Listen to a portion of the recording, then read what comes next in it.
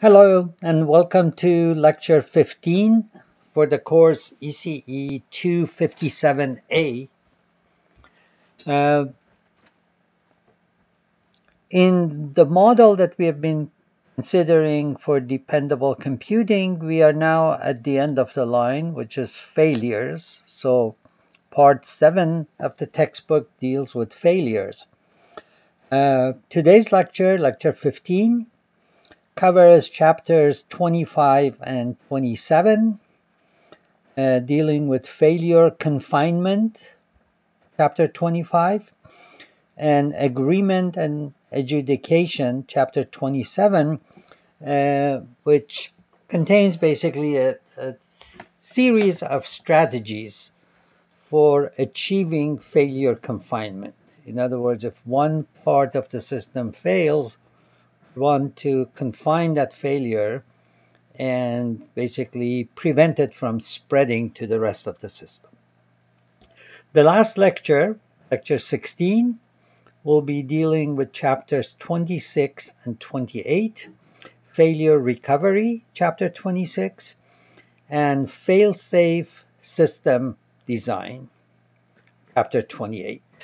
And that basically concludes our discussion of dependable computing in this course. Okay, let's now get started with chapter 25, failure confinement.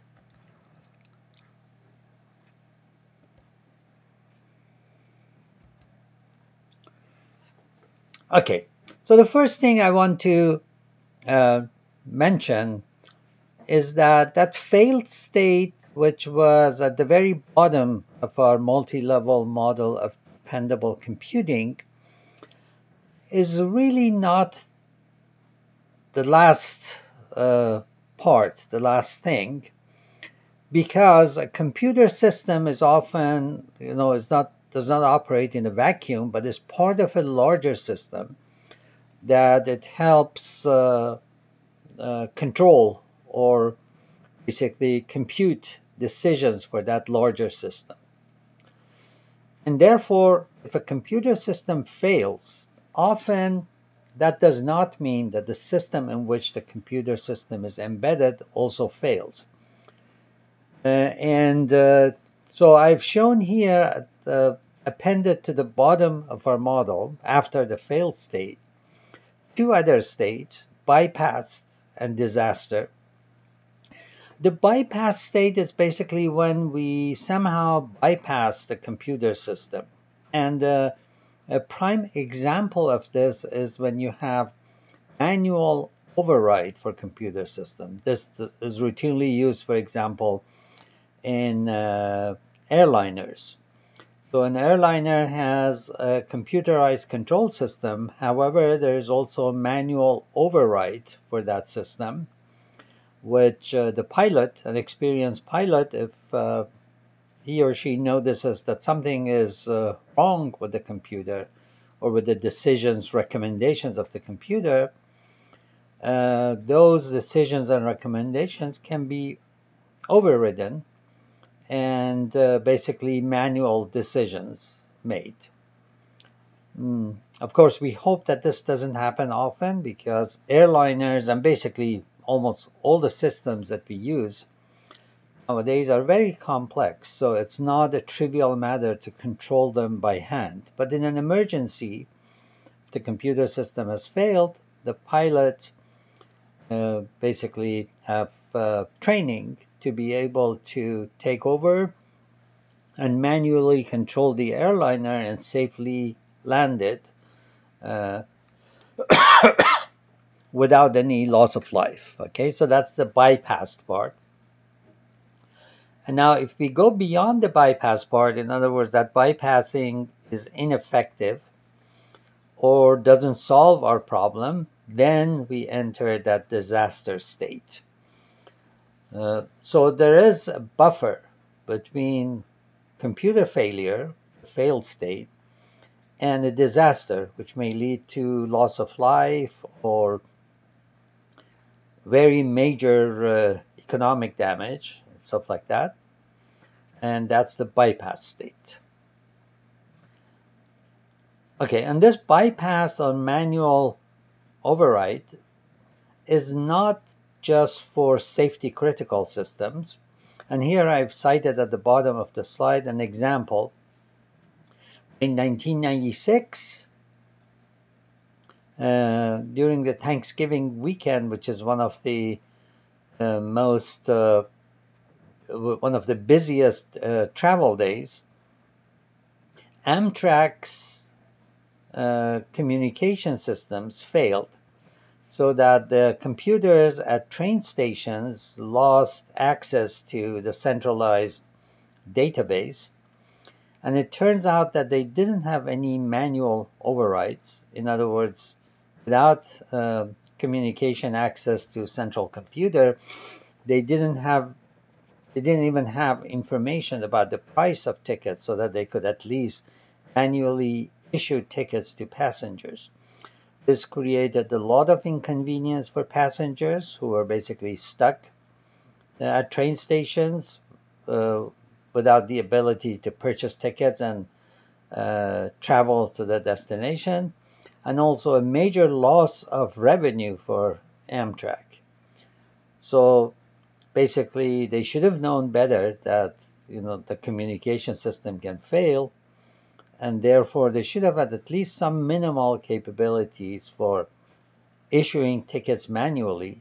In other words, they should have had pricing information printed in books and available at stations, so that their operation would not be disrupted because of this. Of course, in some cases, such as e-commerce sites, like if you think of Amazon, and manual systems are infeasible, because those sites are built on the assumption that people have access to computers and they can communicate with the servers at the e-commerce site. If that connection is cut for whatever reason, then manual operation is basically not an option. But when some form of manual operation is an option, that provides a buffer between a computer system failing and disaster, either loss of life or economic disruption happening.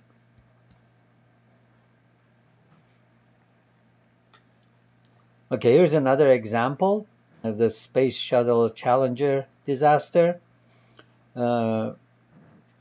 Space Shuttle Columbia was the first space shuttle. The second one was Challenger. So it was one of the early space shuttle models.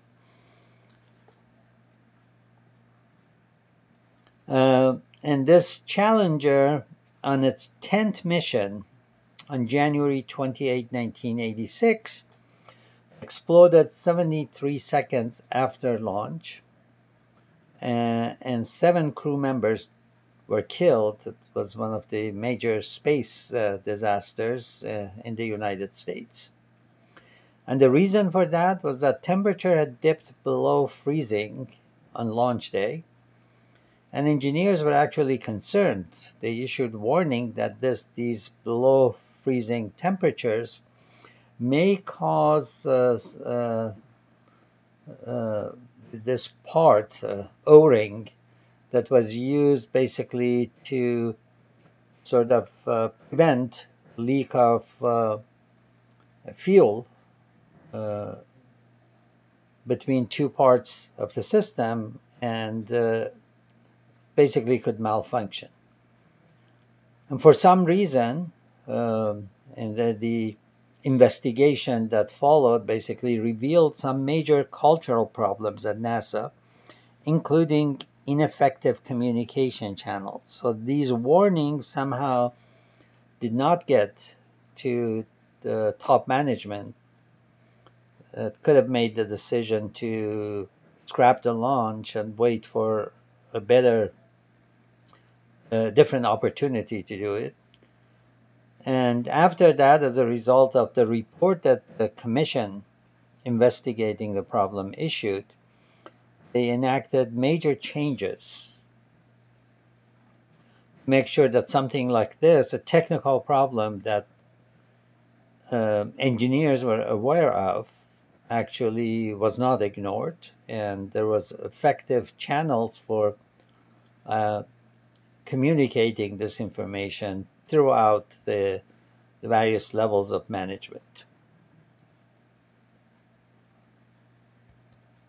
So in this case, there was no option for manual operation, but at the very least, they could have scrapped the launch and waited for a better opportunity where they could launch the space shuttle safely. They could have investigated the O-ring that may have deteriorated as a result of low temperatures and replaced the damaged part with intact new parts, and then had the launch a different day where temperatures were more favorable. Okay, so the first thing that we need in order to deal with failures, basically confined failures, is an awareness of failures. Okay, if you don't know that a particular type of failure can occur, and if you don't have a good estimate for the probability of it occurring, of course you can't prepare for it, and therefore when it occurs it takes you by surprise, and therefore it will be very difficult to deal with. So it is important to collect experimental failure data, and this has been done throughout the computer industry. So these lists that you see on this slide are some examples from many of these are decades old. I'll tell you why these are so old.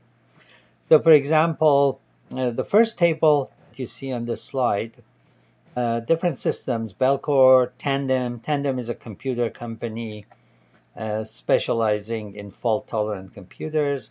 Northern Telecom, Japanese commercial computers, so that's a category for which data had been collected, and mainframe users.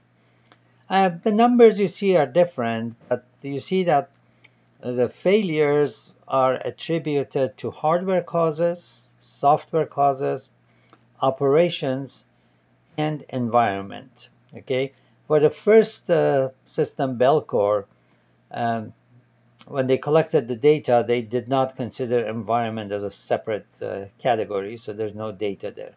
Doesn't mean it didn't fail due to environmental conditions, but that data was not collected for it. And then these are average. So you see that the data is all over the place. Different systems are basically exhibit different mixture of causes for failure. But if you take the overall average at the bottom, the line in red, you see that very roughly speaking, something that is easy to remember, about a third of failures are hardware related, hardware causes. About a third of them have software causes. This is very approximate. And about a third are due to operations and environment. So these categories are roughly similar. They have the same importance with regards to causing computer failures.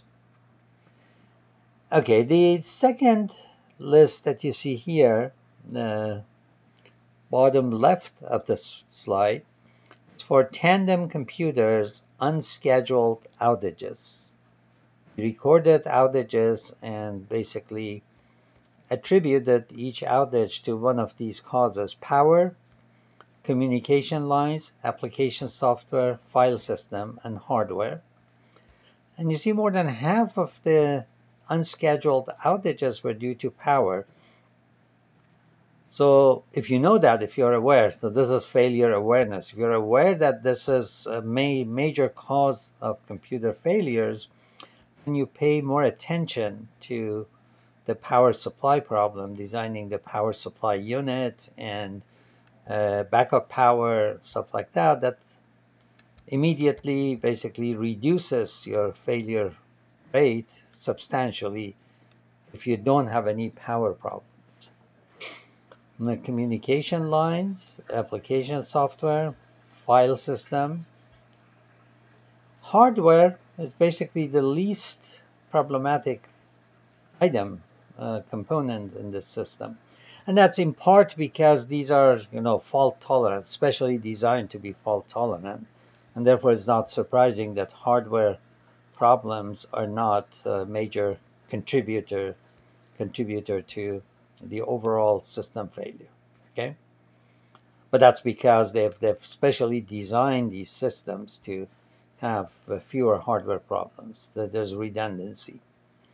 Okay, now for hardware, if you look at the breakdown according to whether it's a disk storage, communications hardware, processors, wiring, spare units, this is a rough distribution. Again, half of the hardware problems are due to disk storage. So this means that in designing dependable computer systems, you have to pay special attention to disk storage and its reliability. So using things like RAID and other reliable disk storage systems is really, it pays off because it removes or substantially reduces one of the causes of hardware failures.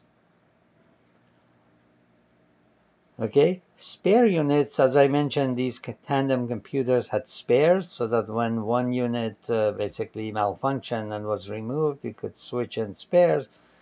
Spares are basically rarely a cause of hardware failure in the system. So disk storage is the most important, about one half, and about a quarter of the problems comes from communications hardware. So this is basically examples of awareness of failures and their causes being helpful in designing dependable computer systems. Okay, I was going to mention why these are rather old data. Unfortunately, over the years, manufacturers have become reluctant to share failure data as they did maybe 3-4 decades ago. They were much more open 3-4 decades ago in sharing failure data so that their customers developed awareness. They knew what possible causes of failures are and could deal with them. Now, the computer industry and generally high-tech industry has become very competitive, and manufacturers are much more reluctant to share data openly. In fact, this is not just for failures. It used to be that, for example, if a new processor was developed, all the details of this processor, internal design, algorithms, and stuff were published. And one could go to a journal article and find out exactly what they did, how they designed the units, and how they measured the performance, and so on. Nowadays, as much more what they reveal about their products is much more opaque, as they don't give you a lot of details. And that's because they are sort of afraid that the ideas will be copied by editors. That's very unfortunate because, at educational institutions, it's very beneficial for us who teach and do research and for our students to learn about all these ideas from the industry. Nowadays, they're more likely to protect those ideas with patents and therefore not share the details so that they can earn money from licensing and also have an edge over competitors in terms of the latest technology.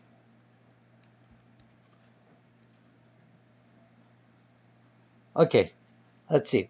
There are a bunch of system failure data repositories, and these are two examples. The Usenix Computer Failure Data Repository, provided the link here, and also Los Alamos National Laboratory data collected between 1996 and 2005.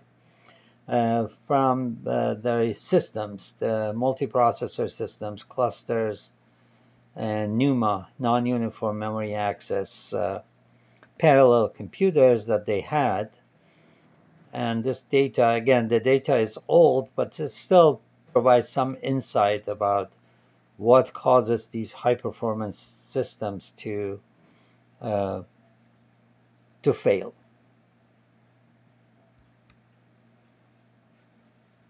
There are also at least 2 repositories for memory and storage failure data, and I've provided the links here. For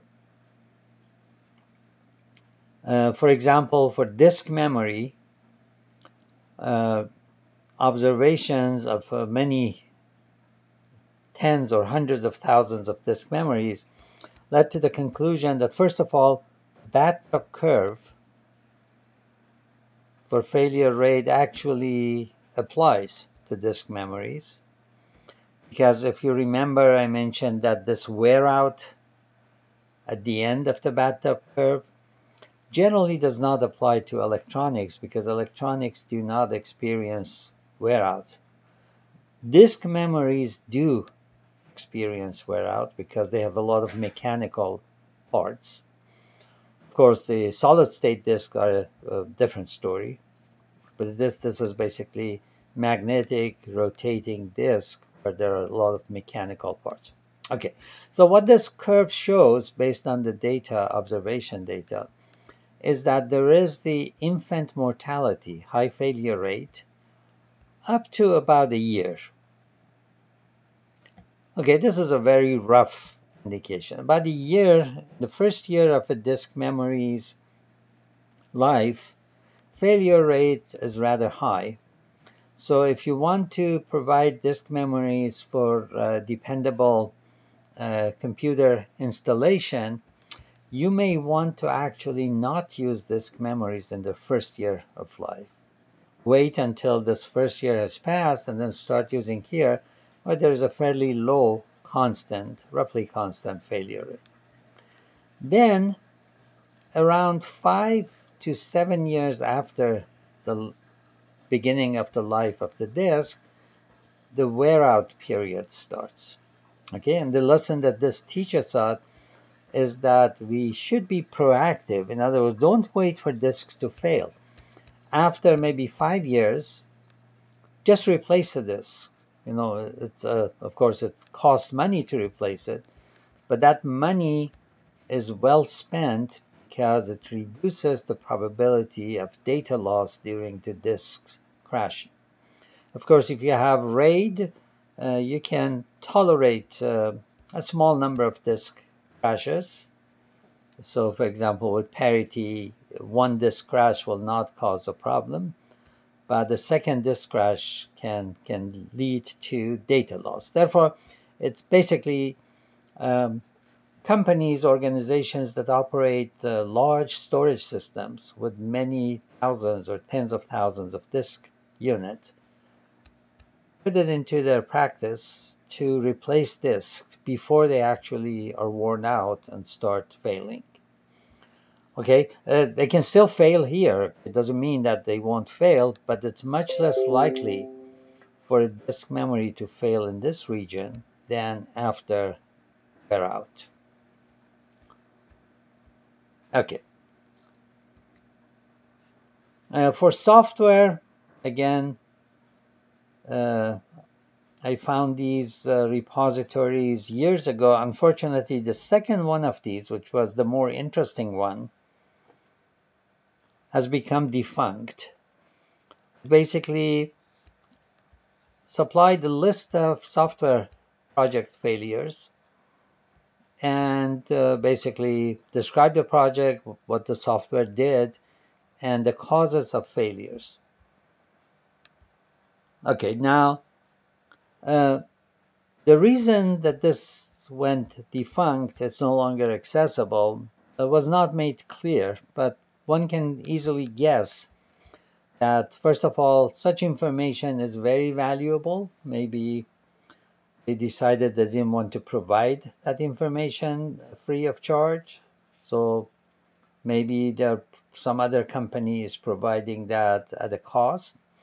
The second reason, perhaps more important, is that describing these projects and their failures is sort of embarrassing to the companies and organizations that sort of implemented these projects.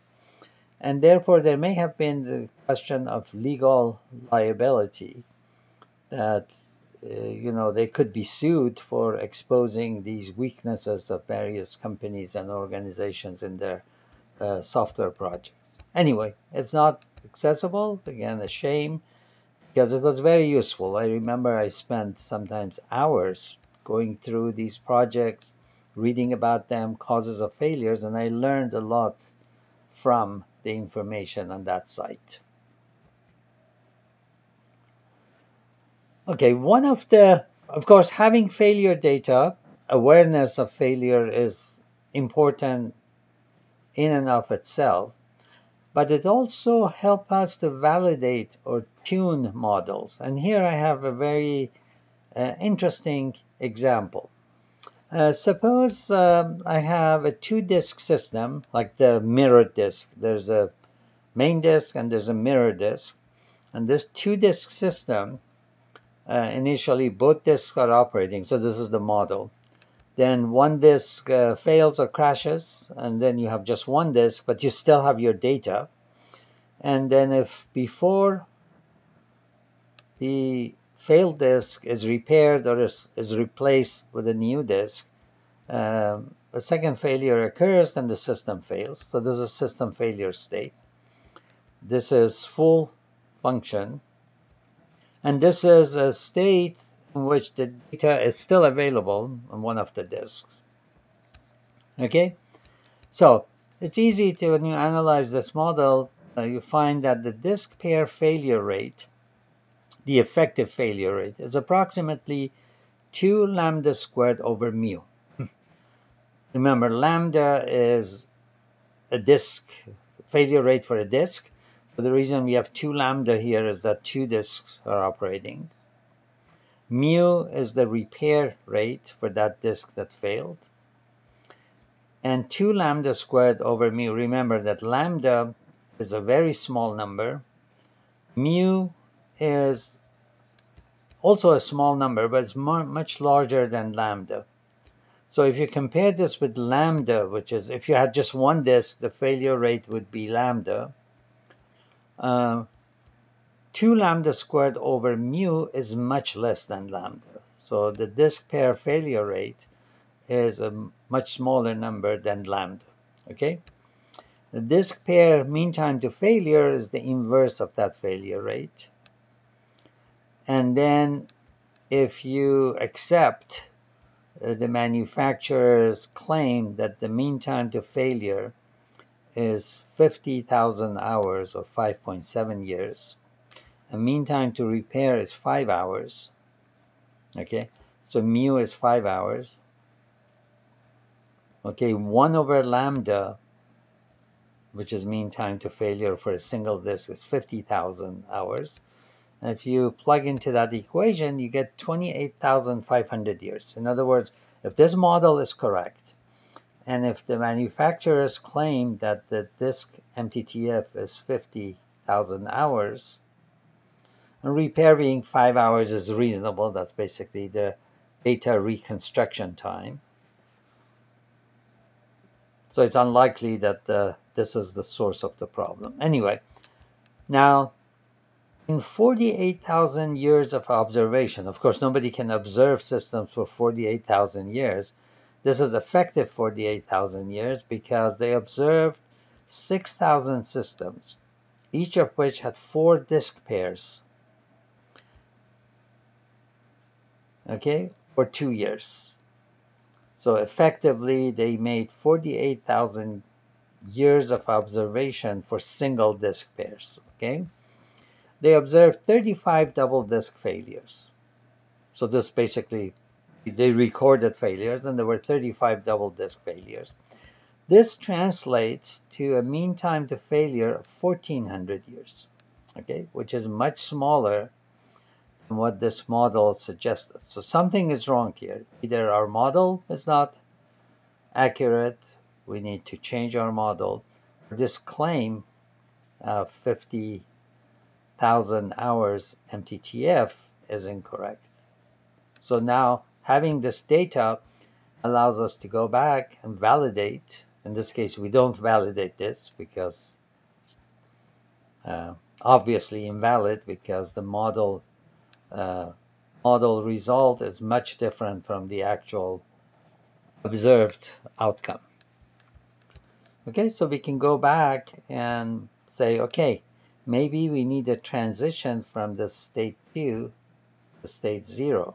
We need to augment this model with the transition here, because it's possible that a single disk failure actually disables the system because we can't recover from it. We don't detect it, for example. Okay, so basically we have to change the model. We also have to double check this to make sure that this claim is correct.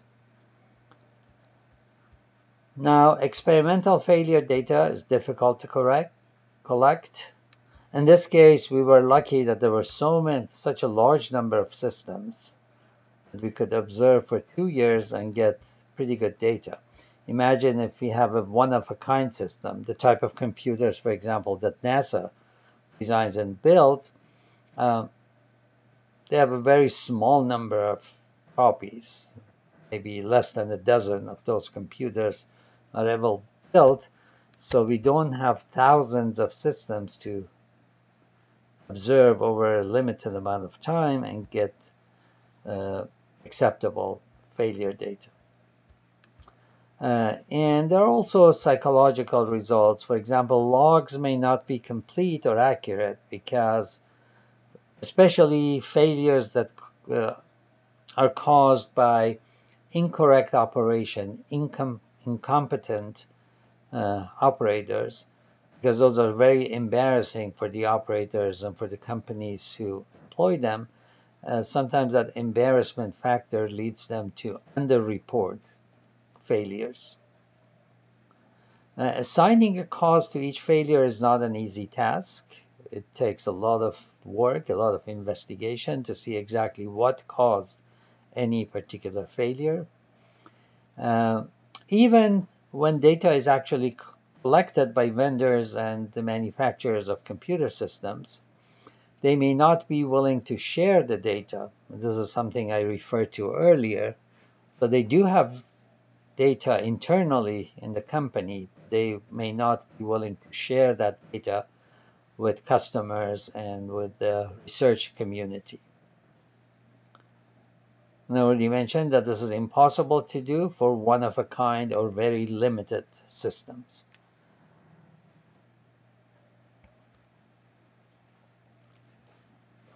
Okay, now once we have a good idea of failures and their likelihood probabilities, we have to do what is known as risk assessment. And we have talked about this before, that the risk is basically the product of two factors: the frequency of events that create those risks times the magnitude or consequence of those events. So for example, in the case of an airliner, the event may be airliner crash.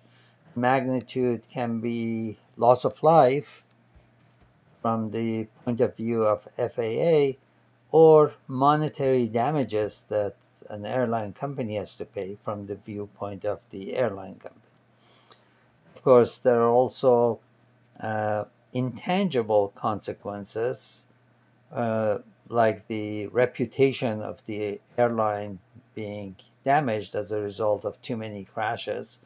But those can also be translated into monetary damages. If the reputation is tarnished, then maybe fewer passengers will travel with that airline, or they have to discount their tickets or whatever. So,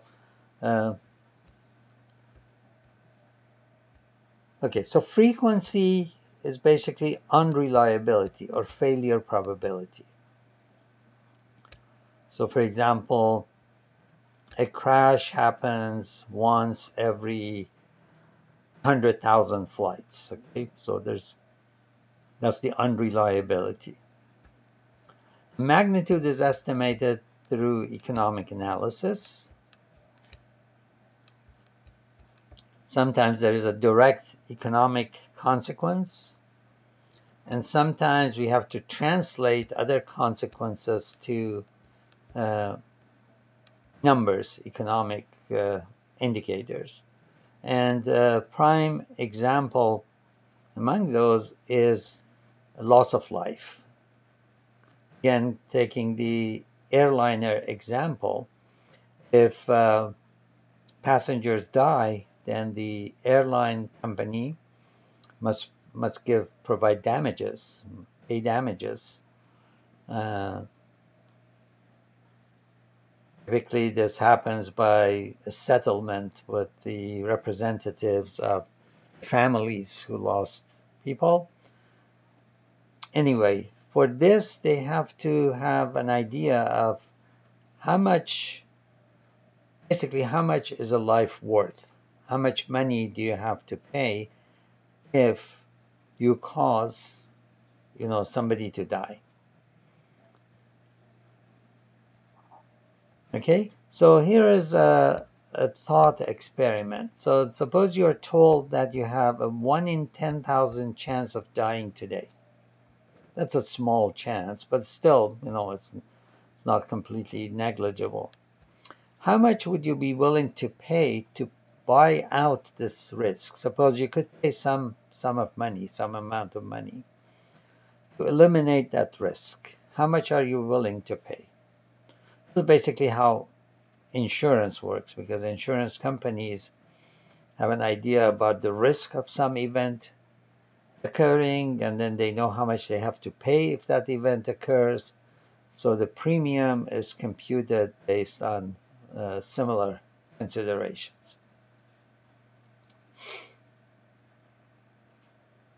Okay, so if your answer is, this is a hard question to answer if you have not thought about it before.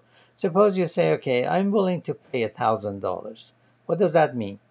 That means that your life is worth to you about $10 million. $1,000 for 1 in 10,000 chance. So 1,000 times 10,000 is 10 million. So if you consider your life worth 10 million, you're willing to pay $1,000 to buy out this risk, in other words, eliminate that risk. Okay, you can read the rest of the slide on your own.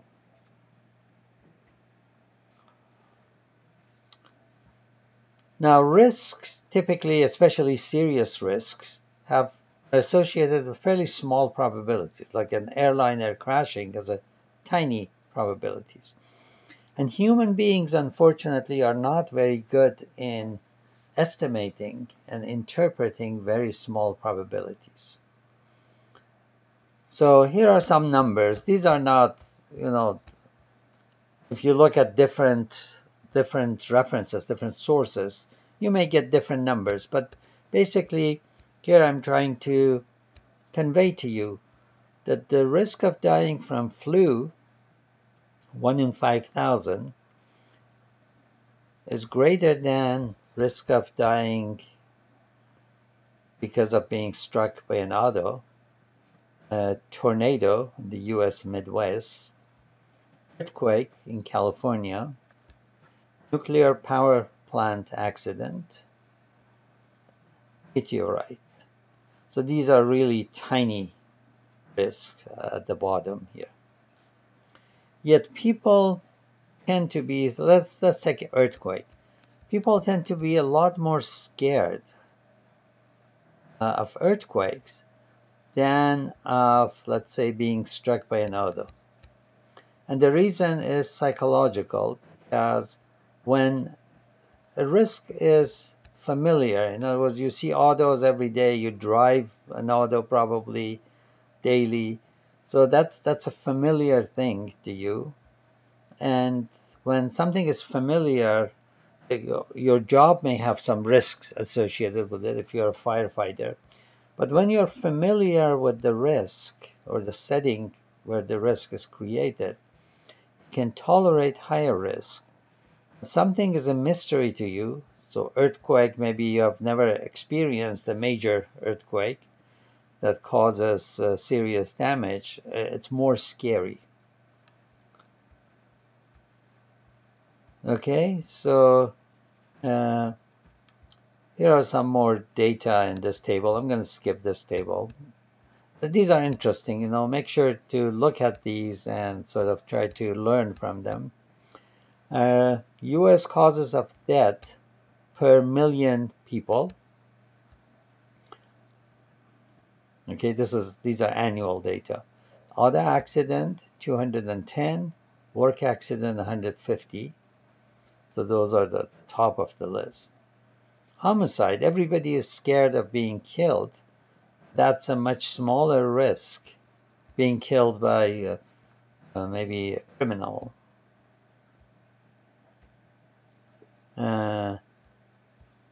Aviation, okay, going on a flight, airplane. The risk is very small compared to these at the top, but people are more scared. More people are scared of flying than of driving. Again, familiarity. Also in aviation, sometimes when a plane crashes, perhaps hundreds of people die, and accidents where there are a large number of victims at once tend to be more dramatic and more scary to people. And an auto accident that typically, either does not kill anybody or maybe one or two. Okay. So risk underestimation factors are familiarity, being part of our job, remoteness in time or space. So for example, if a tsunami occurs in Asia and we are here in the United States, that distance makes it less scary, and therefore we tend to underestimate the risk or the damage.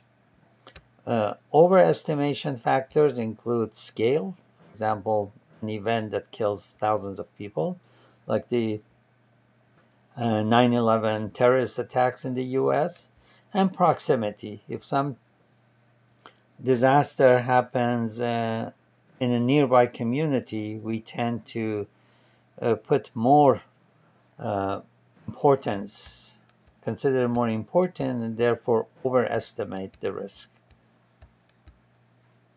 Okay.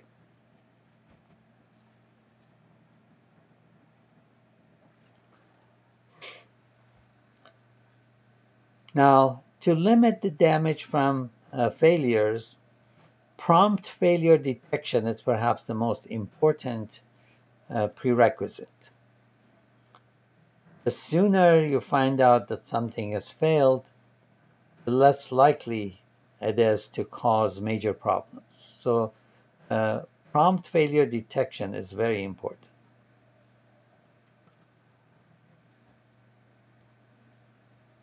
Okay, in many cases, like when dealing with mechanical elements such as wing flaps in an airplane, a reaction time of tens of seconds or hundreds of milliseconds is adequate, because mechanical systems have inertia. Therefore, you have time to basically detect the failure.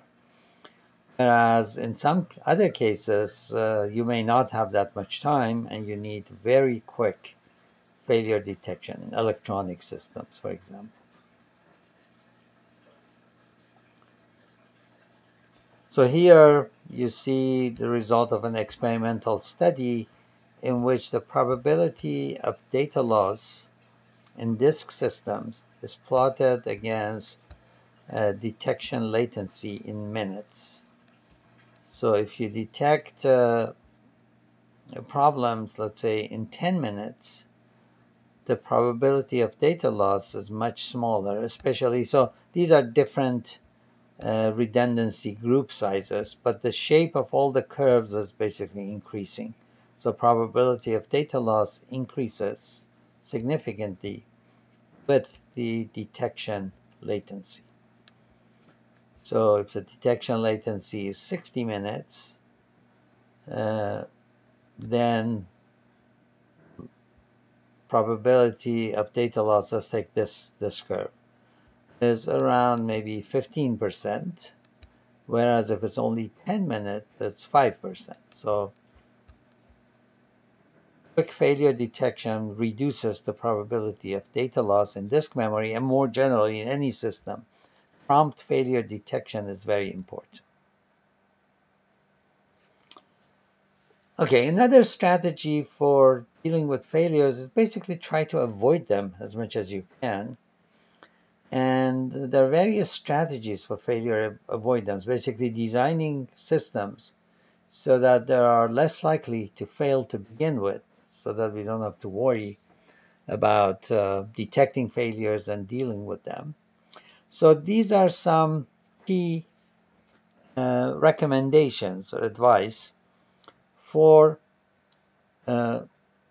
designing dependable systems. Okay? Limit novelty. In other words, stick with proven methods and technologies. If you want your system to be highly dependable, don't try to use the latest technology and the latest fad in design methods and basically operations and features. Limit novelty. Use proven methods and technologies. Adopt sweeping simplifications. And very early in the course, I mentioned that simplification, when we talked about the reliability equation being e to the minus n lambda t. Lambda is a failure rate, t is time, n is the number of components in your system. Fewer components you have, okay, the more reliable the system becomes, the less likely for it to fail. So as much as possible, simplify the system. Okay, don't put any bells and whistles or unneeded features in the system, because each additional feature can create new points of failure. So try to avoid putting too many features if they're not absolutely needed. Get something simple working soon. In other words, don't try to design the whole system at once. Design a simpler version of the system, a prototype, and make it work. And then iteratively add capabilities. So those capabilities that you did not put in the simple system, add them gradually, one at a time, and then test the system after each capability is added, so that incrementally you develop your system and introduce dependability in its operation. Give incentives for reporting errors. Okay, the team that works on the design should be incentivized so that they report errors thoroughly and quickly. So like rewards and bonuses for each error that is found or reported. Descope is basically the same as simplification. Reduce goals and specs early on. A lot of times people start working on a project that is very ambitious, and then near the end they think, oh, that was too ambitious, maybe we can't finish this product on budget or on time, or even make it work. Okay, so at the end they just reduce the scope of the system. Try to do this early on before you put in too much time and effort into the system. Remove stuff from the system that are not absolutely needed. Give control to and keep it in a small design team. Okay, one of the causes of undependability, lack of dependability, is huge design teams with ineffective communication between members of the team. Typically, small design teams tend to be more efficient and better in terms of internal communication. So keep the design team small as possible. And finally, the last part of this chapter, ethical considerations, is another case of, remember early in the course I mentioned that we really should not need a course on dependable computing, because other courses where you learn to design things, whether software or hardware, should incorporate all these dependability techniques in them. Unfortunately, ethics is also treated in the same way, in the sense that we basically don't talk about ethics in most of our courses, and then there is, in our undergraduate curriculum, we have an ethics course that students take sort of as if it's a separate thing, and people sometimes don't even pay much attention to that course. It's just a required course that they have to complete and pass. Whereas it should be an integral part. And in a graduate program, we don't even have an ethics course. Okay? So this is something that as computing professionals, or basically in any technology, but especially in computing, you should be aware of. Now, in computing, there are two main societies, IEEE and ACM, Association for Computing Machinery. They have code of ethics. So when you become members of these societies, you are essentially implicitly agreeing to follow the code of ethics. So I've listed here a few key points from IEEE's Code of Ethics, items 1, 6, and 7. Accept responsibility in making decisions consistent with the safety, health, and welfare of the public. To disclose promptly factors that might endanger the public or the environment. So as a computing professionals, you should adhere to this principle. Maintain and improve our technological competence, and to undertake technological tasks for others only if qualified by training or experience. In other words, never accept to work on a system for which you feel you are not qualified. You don't know enough to design a safe system that does not threaten the welfare of the users. And number 7, seek, accept, and offer honest criticism of technical work, to acknowledge and correct errors, and to credit properly the contribution of others. If you see that something is wrong with the system and that it may endanger people's life or will cause economic damage, you should speak up as a computing professional. And these are not easy things to do. Sometimes people have to pay a price for criticizing or raising a point that will cause a product not to be developed or to be delayed, the development to be delayed, and therefore the company might suffer some economic losses, but that's our professional responsibility to do it. ACM is similar.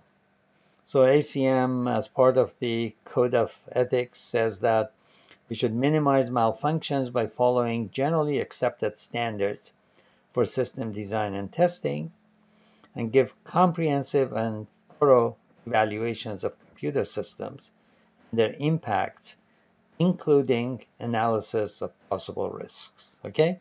So these are the two professional societies most directly related to computing, hardware and software. There's also a National Society of Professional Engineers that has its own code of conduct. The principles are the same in all of these. The wording may be different, the emphasis may be different, but it's the same principle. Okay. So this completes chapter 25. Let me now go to chapter 27, dealing with agreement and adjudication.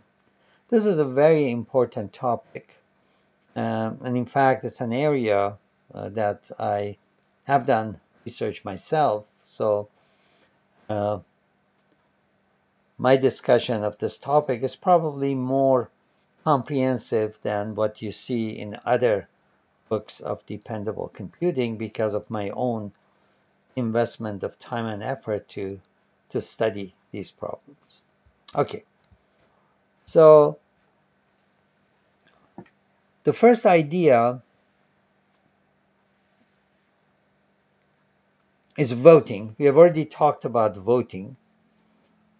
Now, in my research on voting, I came across similar concepts in contexts outside dependable. So dependable computing research, of course, relies on voting, the way we have discussed before, TMR, NMR, and so on.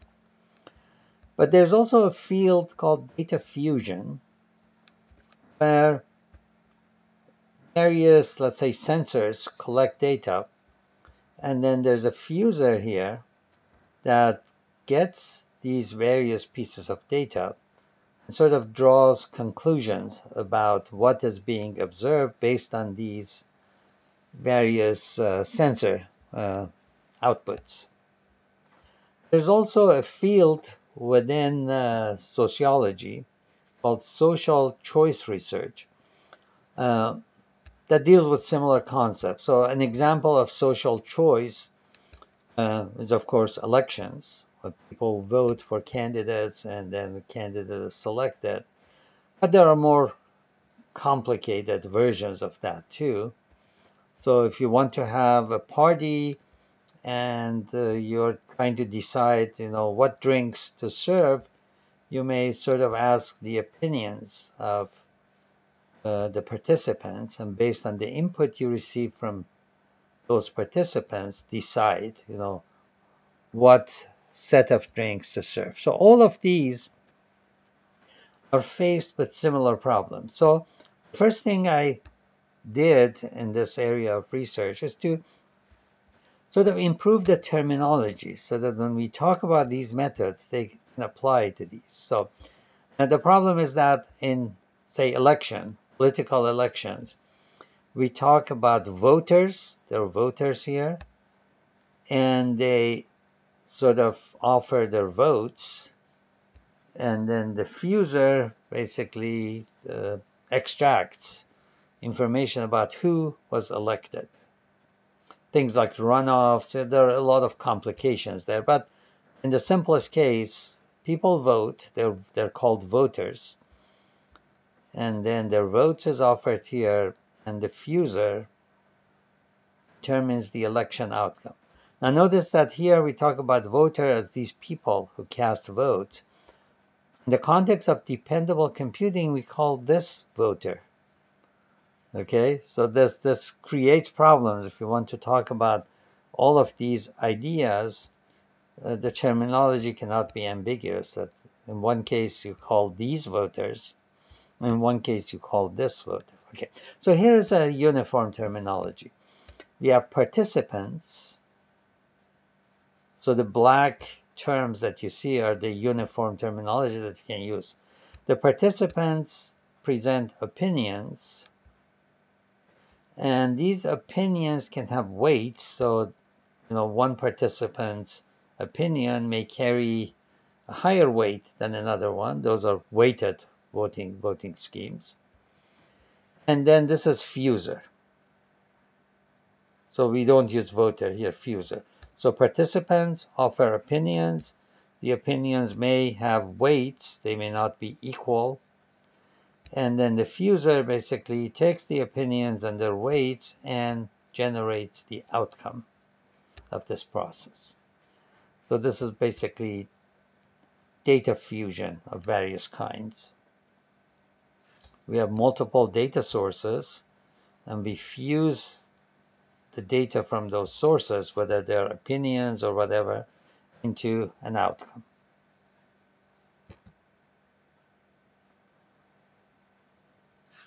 Okay, so here's why voting or data fusion in our new terminology is important. Suppose we use radar image analysis to classify approaching aircraft as being a civilian, a fighter jet, or a bomber. Okay, so basically fighters and bombers present threats. Okay, so you're sitting at a military base. You want to know if a fighter jet approaching or a bomber jet approaching, or it's just a civilian.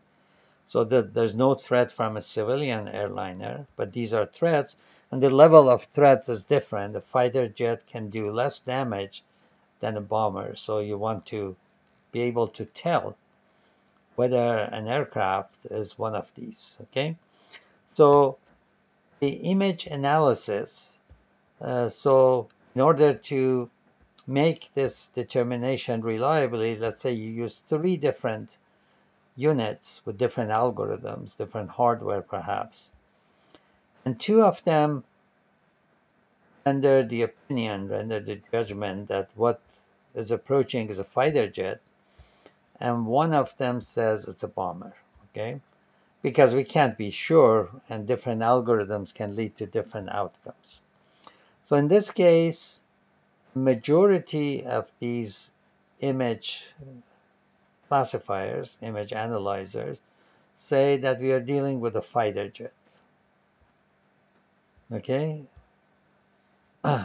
so this is an instance where we have to sort of take these opinions and come up with an outcome. The outcome will be very likely it's a fighter jet, but we don't know. We can't rule out the possibility that it's a bomber. Okay, so maybe one of these made a mistake, and there should have been 1, 2, 2 instead of 1, 1, 2. Okay, so in this case, we can use majority. That's the simplest kind of data fusion or voting. It's majority. Okay. Now suppose we also have sensors that determine the distance. Okay, an airplane is coming. How far is it from us? And let's say our 3 systems, sensors, offer these opinions: 12.5 miles, 12.6 miles, 14 miles. Now here there's no majority, so simple majority cannot be used here because no number has majority among these 3. There could have been 5 of these, okay? But there's no majority. But you can say that 2 of them are almost in agreement that the distance is about 12.5 or 12.6. One of them is not in agreement, although it's not, the opinion of this third one is not too far from the other ones. But it's possible that it's malfunctioning and it's giving us the incorrect number. So this is basically an approximate type of data fusion or voting. We deal with not exact numbers, but approximate numbers.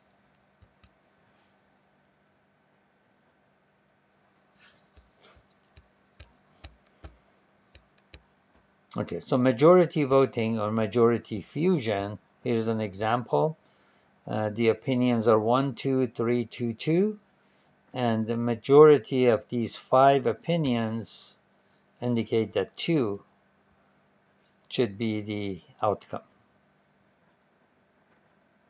Okay, now majority fusers can be built from comparators and multiplexers. Okay, so here's an example. This is 3 input majority fuser. Basically, we have just one comparator comparing x1 and x2.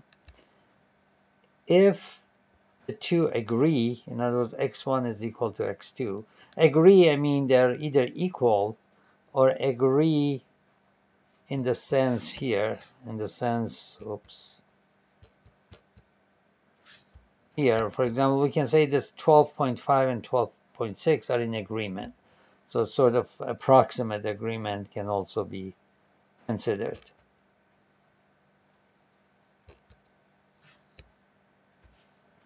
Okay, so these two are compared, and if they agree, in other words, if this signal is 0, if the disagree signal is 0, then is x2 sent to the output. These two agree, so one of them is sent to the output. If they disagree, excuse me, they disagree, then this third input will be sent to the output. The idea being that if these two disagree, and if we do have a majority, then one of them must agree with this third one, and therefore without further comparisons we just send this to the out.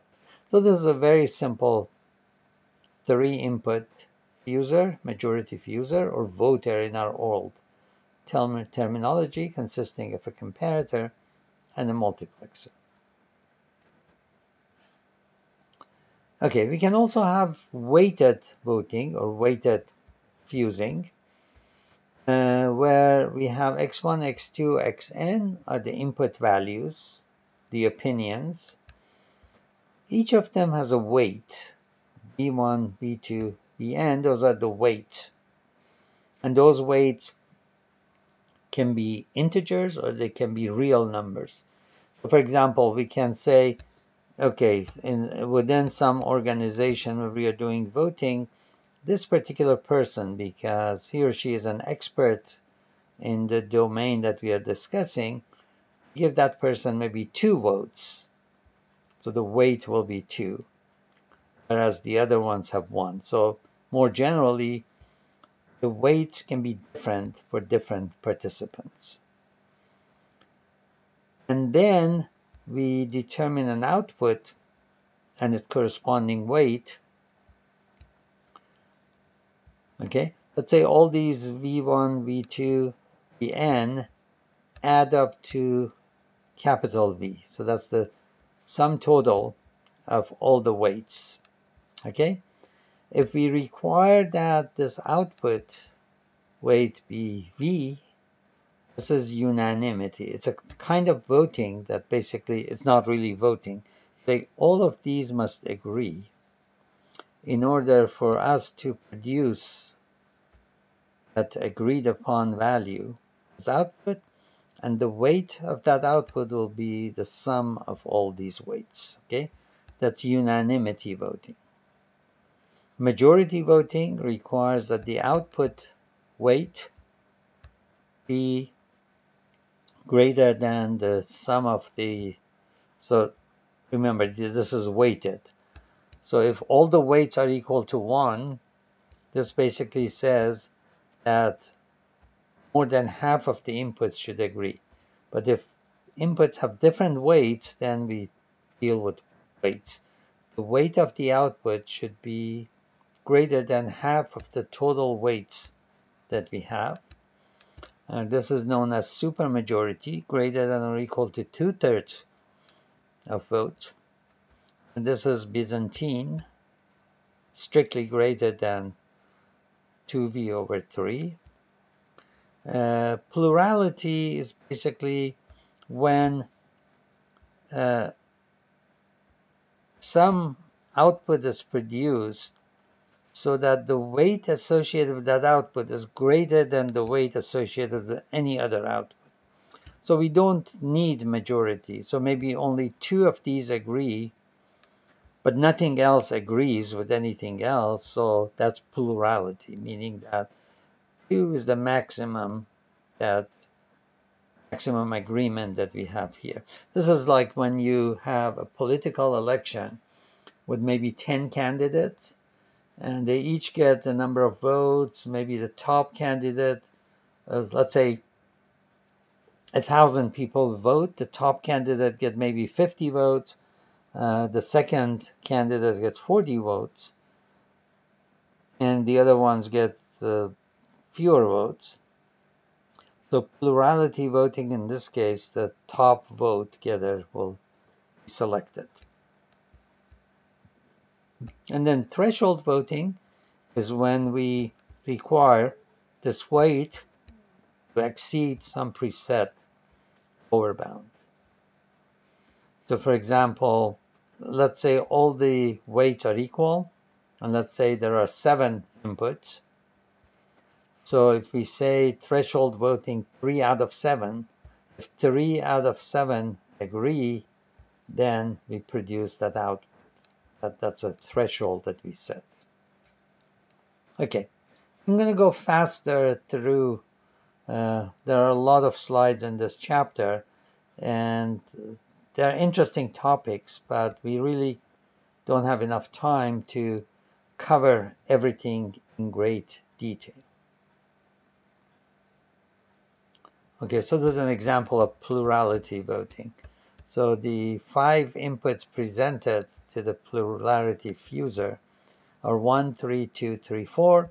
3, there are 2 opinions that are equal to 3, and opinions 1, 2, and 4, they're single units, and therefore plurality of inputs indicate that the output should be 3. Okay, again, this is when the numbers are exact. The numbers are like this, 1, 3, 0.99, 3, 1.01. What should the output be? Okay, if you take this view over here, 3, the value 3 constitutes 2 of the opinions, whereas the other 3 are single opinions. They're all different from each other. On the other hand, if these are approximate values, you can argue that 3 of the opinions are roughly equal to 1. 1, this is a little bit less than 1. This is a little bit greater than 1. So perhaps 1 would be the correct output. So these are the fine points that I mentioned. This is a pretty broad and important research area when you dig deeper and consider all these special cases. Now, median voting is one way to deal with approximate values. So if I take these 5 values, what is the median of these values? Okay, median basically takes, there are 5 of them, put away the 2 largest, which are these 2, put away the 2 smallest, 99 and 1, and then this emerges at the median. Okay, when there is majority, then the median always identifies the majority. So the nice thing about median is that if there's no majority, it still gives you a reasonable value. If there is a majority, let's go back to one of the examples that we had, like here. Majority does exist. If you compute the median, basically it says put away the 2 largest, let's say this 3 and this 2, put away the 2 smallest, this 1 and this 2, and 2 emerges as the outcome. And therefore, when there is majority, it does give you a majority. Okay, so this is from an old paper of mine. How do you design weighted voters? Because it's not immediately obvious how you implement a weighted voter, because or weighted fuser. Let me go back. Okay, if all the weights are equal to 1, I mentioned that you can do comparisons and multiplexers. But if these weights are arbitrary numbers, real or integers, then it's not trivial to find what value has the largest weight. Okay, so here is a general design strategy. If you have a bunch of opinions, 5, 4, 5, 7, 4, each with an associated weight, 1, 2, 3, 2, 1. So here I've chosen integer weights, but they don't have to be integer.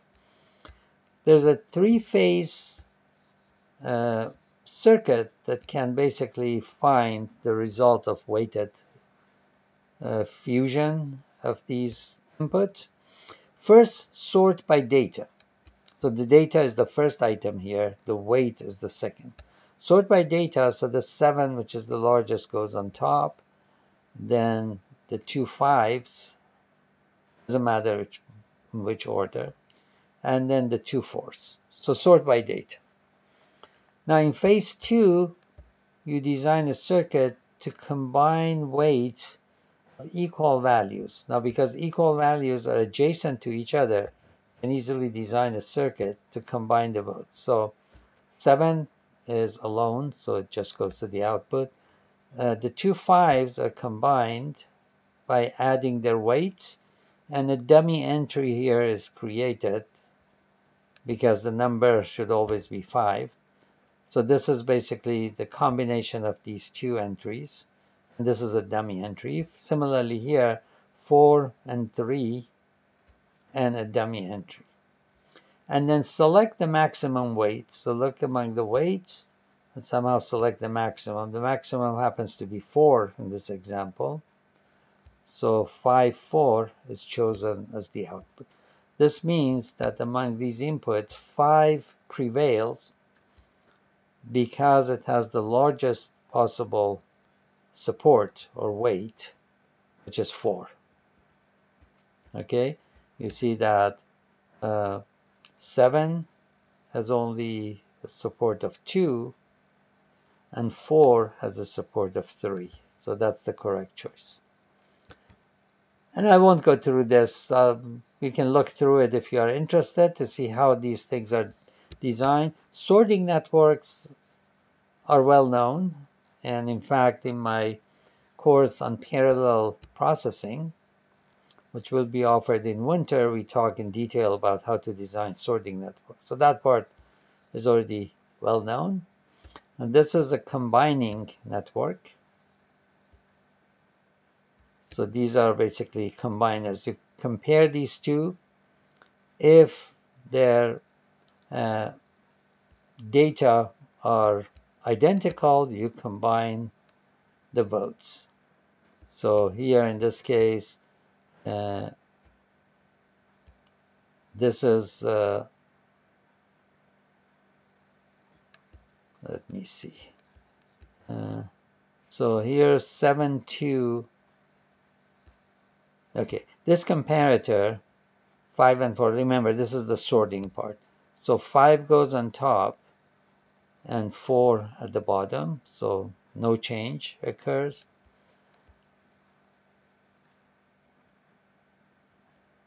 And then this comparator, 7 is larger, so it goes to the top, 5 goes to the bottom. And this comparator now compares 7, 2 with 5, 1. So 7 goes at the top, 5 goes here, and so on and so forth. Okay, and this is the combining network. And this is the selector. The selector is the easiest part because it's basically a maximum finding task that can be done. So this basically means of these two, compare the weights and put the larger one there. Of these two, compare the weights and put the larger one there, and so on.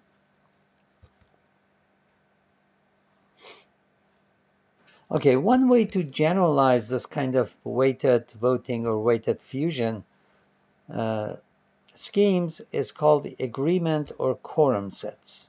Okay, so for example, if I list this set as the quorum set, this means if x1 and x2 agree, then they determine the output. If x2 and x3 agree, then those two determine the output. If x3 and x1 agree, then those two. This is basically 2 out of 3 majority. Any two that agree, the output will be based on those two. Okay? Here's another example. If x1 and x2 agree, then they determine the output. If x1, x3, and x4 agree, they determine the output. If x2, x3, and x4 agree, so this is basically a quorum set. If you have this quorum, this agreement, then they determine the output. Now, this is basically, we are giving x1 and x2 more importance in this scheme. Because if x1 and x2 agree with each other, they determine the output. If they disagree, then x1 must agree with 2 other participants, or X2 must agree with 2 other participants. Now it so happens that I can convert this to weighted fusion, weighted voting. All I need to do is to give a weight of 2 to X1 and X2, and a weight of 1 to X3 and X4, and choose a threshold of 4. Okay, so 2 plus 2 equals or exceeds the threshold. 2 plus 1 plus 1 equals or exceeds the threshold. 2 plus 1 plus 1. We also must make sure that no other combination, because when we say these are the agreement or quorum sets, means that there are no other sets. I've listed all of the quorum sets. Okay, so not only we should assign weights so that within these quorums we can equal or exceed the threshold. We should make sure that another, like X3, X4, does not have enough weight. Okay, so it's kind of tricky. It turns out that this scheme is more general. In fact, one of the problems at the end of the chapter basically asks you to come up with quorum sets that cannot be implemented, that are not equivalent. This particular quorum set was equivalent to weighted threshold fusion. Okay, but you can come up with sets, quorum sets, that are not implementable as weighted threshold fusion. Okay, as I mentioned, I'm not going to discuss all the details here. So sometimes weighted threshold fusion can be, especially when the weights are integers, can be converted to unweighted fusion. So in this case, for example, when the weights of X1 and X2 are 2, the weights of X3 and X4 are equal to 1, we can basically duplicate X1 and X2 and just do a straight unweighted fusion. Okay, so when the weights are small integers, then this works well. In other cases, you can do a bunch of comparisons, and I leave it up to you to study this table, a bunch of comparisons and selections, multiplexers, to implement the voting scheme. Okay, agreement sets we already talked about. I'm going to skip this slide.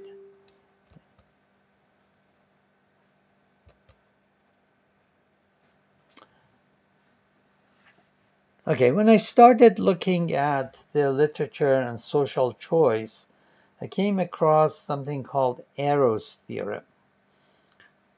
It's basically an impossibility or incompleteness result.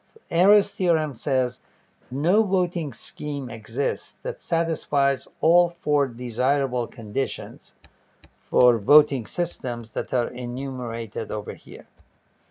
And the 4 desirable, this is for political or social choice voting. There should be no big brother. In other words, participants are free to express preferences. It's obviously a desirable attribute. Independence of irrelevant alternatives. This is a fancy way of saying that preference for one candidate over another is independent of all other candidates. In other words, if I say I like candidate A better than candidate B, that should not depend on which other candidates are running. Okay, in other words, I say candidate A is a better candidate than B, and whether C, D, E, and F are running, that should not basically invalidate this preference. That's a reasonable thing to require. Every outcome should be possible. In other words, beforehand, we should not be able to rule out anybody from being elected. That's also, if ahead of time you set the voting rules so that some people can never be elected, that's obviously undesirable. There should be no dictatorship or anti-dictatorship. Dictatorship means that outcome is always conforming to the view of one person. That's dictatorship. Anti-dictatorship is just the opposite. The outcome is always in disagreement with the view of a particular person. Okay, and Arrow's theorem basically says you cannot satisfy all four of these conditions in any, no matter how elaborate your voting scheme, you can always come up with counter examples that says, at least one of these desirable properties, attributes, will be violated. Okay, I won't go into the details. It's a very interesting discussion. It's probably not very relevant to dependable computing, at least at this point, because we are not dealing with a large number of options and all these complications, but someday it may become relevant. At this point, I just wanted you to be aware of this impossibility result for perfect voting. Okay, approximate voting. Some examples on this slide. Please study it on your own. I won't go through the details. There is a voting scheme called approval voting, in which instead of a person selecting just one candidate, you can vote for any number of candidates. Basically, you divide the candidates. Let's say there are 4 candidates, A, B, C, D. This is a voter, a participant. And this participant says A, B, or C, they're all acceptable from my viewpoint. D obviously isn't. Okay? And similarly, the other voters, the other participants. And then you just tally the votes and say this one gets 9, this one gets 9, this one gets 9, this last one gets 4. Okay?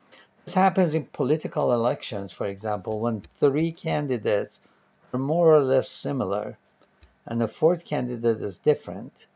So when these 3 candidates are very similar and you force people to just vote for one person, okay, the votes will be divided among these. So this one votes for A, this one may vote for B, this one may vote for C. So if, let's say, that division is completely symmetric, then each of these will get 3 votes, 3, 3, 3, and this last candidate will win the election because he or she got 4 votes. So this approval voting avoids this kind of danger of multiple similar candidates splitting the votes, and therefore perhaps a less desirable or less qualified candidate winning the election. So there are all sorts of different voting schemes. This one I'm going to skip so that I can get to this idea of Byzantine failures in distributed voting. This is the last topic that I'm going to discuss.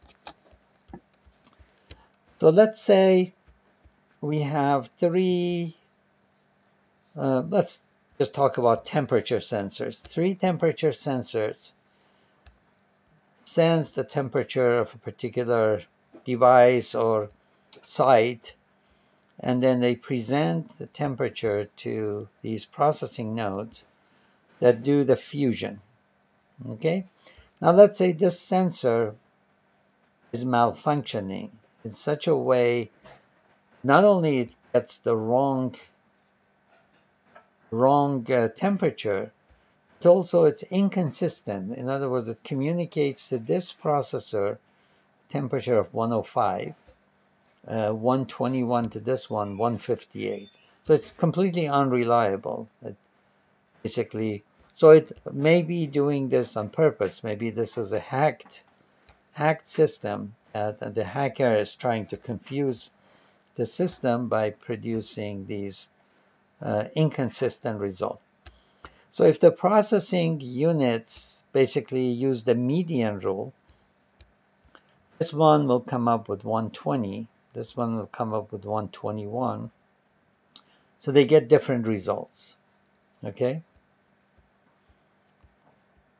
And the problem may get worse if you have more units and more of these Byzantine malfunctions in your sensor. So this is an area that is studied in distributed systems. So let me just go to this Byzantine generals problem. You may have seen this in other courses, especially if you have taken a distributed systems course. So remember we talked about the two generals problem, two generals paradox. This is in a way similar. We have three generals, one commanding general and two lieutenant generals. And they want to sort of come up with an agreed upon time to attack the enemy territory. And we want them to all come up with the same decision in order to maximize the chance of being able to defeat the enemy. Again, as before, they can send messengers to communicate with each other. Now the twist here, the additional twist, is that, let's say, one of these three can be a traitor. Okay, so the commanding general can be a traitor, or lieutenant one, let's say one, at most one, or lieutenant two. And a traitor can try to confuse things and cause basically lack of agreement so that an attack, for example, L1 attacks, G attacks, but L2 does not attack. So leads to defeat for the forces of these three generals. Okay? Now it turns out that if you have three generals and one of them is a traitor, even though a majority of the generals are loyal, you cannot reach an agreement that is foolproof. Okay, so this is where majority of the generals being loyal is not sufficient. So let's see why. Here is a situation where the commanding general issues the attack command, and let's say communication is reliable. It makes it even harder if the communication is not. So in other words, this general sends a messenger to each of the two generals and say attack at a certain time. Okay, so both of these lieutenant generals receive the attack command, and however, this lieutenant general sitting here, which receives the attack command, because he cannot be sure that the general sending this command is a loyal general. Remember, we said it can be one traitor. He cannot trust that command. So what should we do? Well, maybe these two lieutenants can exchange information. So the general said attack to both of them. This one receives an attack here. This is a traitor. So the traitor tries to confuse things and then informs L1 that the general said retreat, do not attack. So this general sitting here receives a direct attack command from the commanding general, receives an indirect retreat command from the other lieutenant, and therefore does not know what to do, especially since if this general happens to be a traitor, this situation is indistinguishable. These two situations are distinguished because this traitor commanding general can say attack to this general and retreat to this one. Remember, a traitor tries to confuse things. And then this one being loyal correctly relays the information and says the general told me to retreat. So attack, retreat, completely identical to this situation. So Lieutenant 1 now does not know whether the commanding general is a traitor, in which case he should not follow the command, or Lieutenant 2 is a traitor, in which case he should follow the command of the general. Okay? It turns out that if you have F Byzantine failures, you need at least 3 F plus 1 nodes to reach agreement. Remember, majority says with F failures, you need 2 F plus 1. Okay, because if there are F faulty nodes, and you have 2F plus 1, then the majority of the nodes are good. But in this case, you need more, a lot more, 3F plus 1. So you need at least 4 generals in order to be able to tolerate one trader, or one, in the case of if this is a computer network, one Byzantine node failure. Byzantine means the node is behaving completely arbitrarily, and therefore you cannot trust anything coming from that node. So you need 4, and this example shows that 4 is enough. And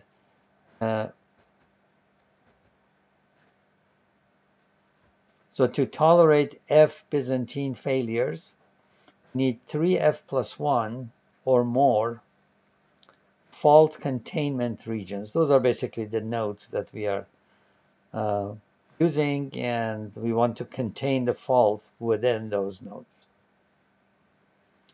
The fault containment regions, or the nodes, must be interconnected via at least 2F plus 1 disjoint paths, and inputs must be exchanged in at least F plus 1 rounds. Okay, so I won't go through the details of proving these, but let me go back to here.